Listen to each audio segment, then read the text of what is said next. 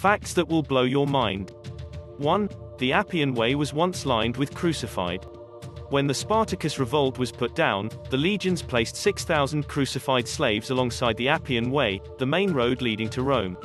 Imagine walking for miles into Washington, D.C., with the screams of men accompanying you every step of the way, hundreds upon hundreds of people being nailed to wood and left to rot. 2. Those dead spiders you found are not dead spiders. A good portion of spiders shed their exoskeletons occasionally, so when you happen to come across a dead spider, there's a good chance that it's just an empty husk and there is another, slightly bigger spider nearby. 3. Losing limbs to hair splinters.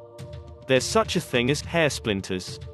Hairdressers deal with it all the time after cutting particularly coarse hair. The small pieces can stick in you like a splinter and pose risk of mega infections if you're unable to get them out.